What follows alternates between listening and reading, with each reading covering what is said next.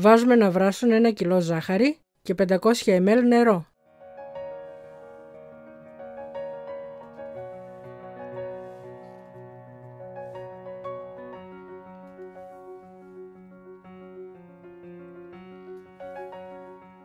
Όταν το σιρόπι αρχίσει να κοχλάζει, κατεβάζουμε από τη φωτιά και αρωματίζουμε με χυμό λεμονιού και 2 βανίλιες.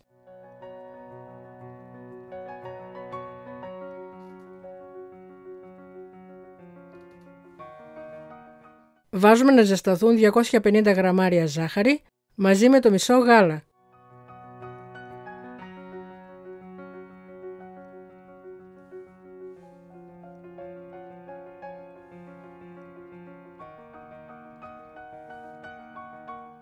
Δουλεύουμε τα αυγά με το υπόλοιπο γάλα.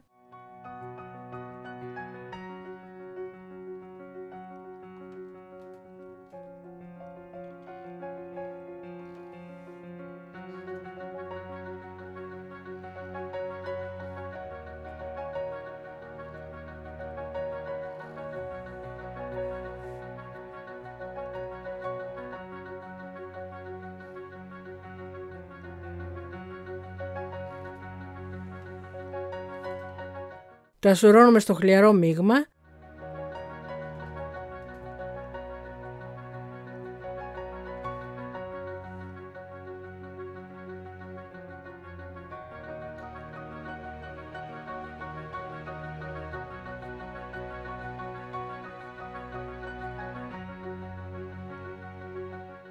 Και ανακατεύουμε να μην ψηθεί το αυγό.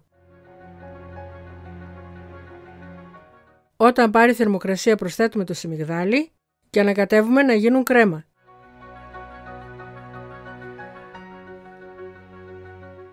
Όταν είναι έτοιμη την κατεβάζουμε από τη φωτιά και ενσωματώνουμε 25 γραμμάρια βούτυρο και 2 βανίλιες.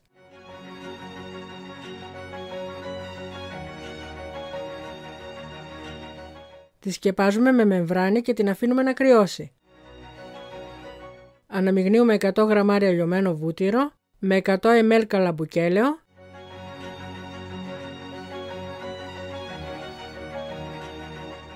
λαδώνουμε καλά το ταψί μας,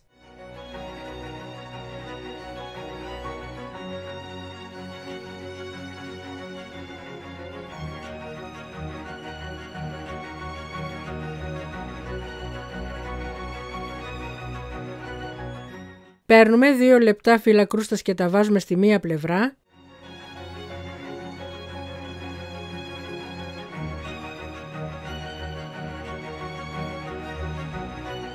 Στην απέναντι πλευρά βάζουμε ακόμα 2.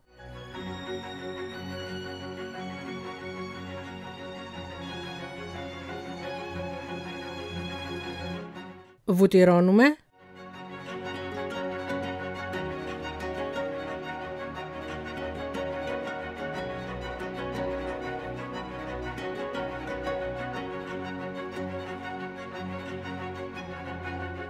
Κάνουμε την ίδια διαδικασία και στις απέναντι πλευρές.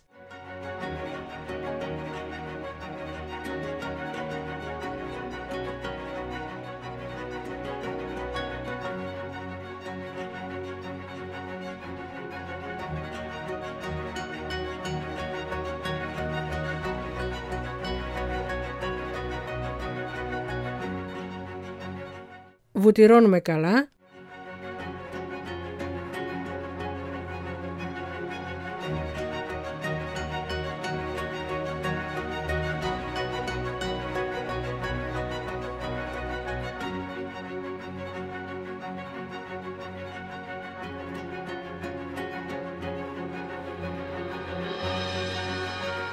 Και τοποθετούμε 2 φύλλα στο κέντρο.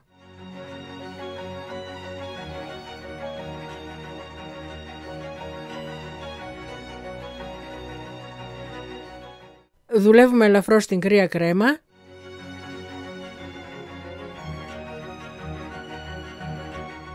Και την απλώνουμε.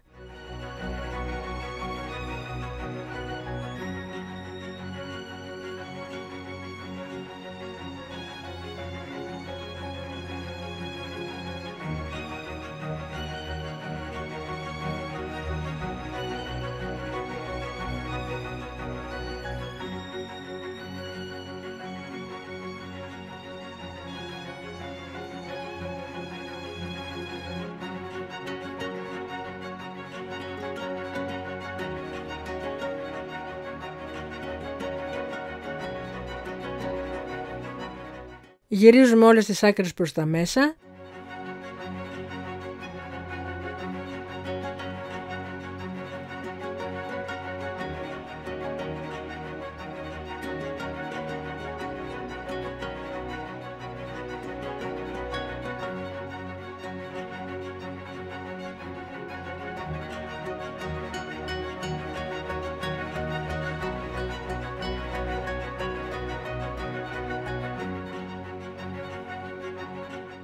Βουτυρώνουμε καλά.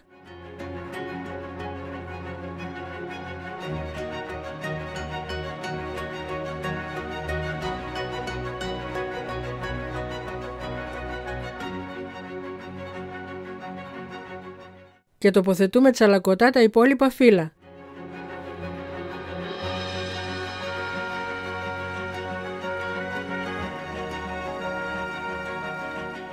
Για να βλέπετε όλες τις νέες μας συνταγές, κάντε εγγραφή, πατήστε το καμπανάκι και επιλέξτε να λαμβάνετε όλες τις ειδοποιήσεις.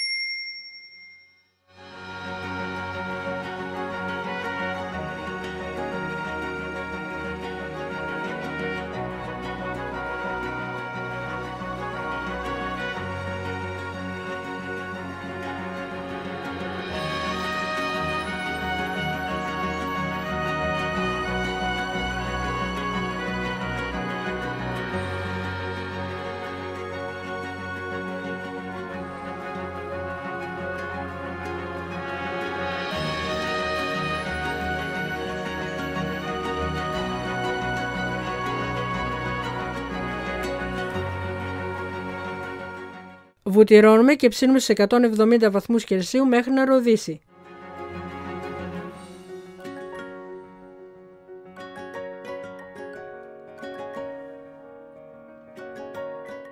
Όσο το γαλακτομπούρεκό μας είναι καυτό, το σιροπιάζουμε με κρύο σιρόπι.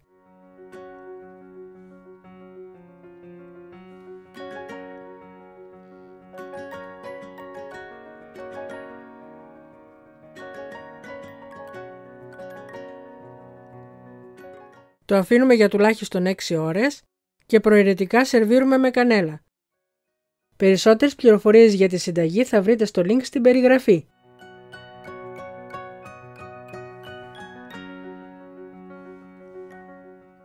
Αν σας άρεσε το βίντεο, κάντε like και αφήστε το σχόλιο σας. Καλή επιτυχία, καλή Ανάσταση με υγεία!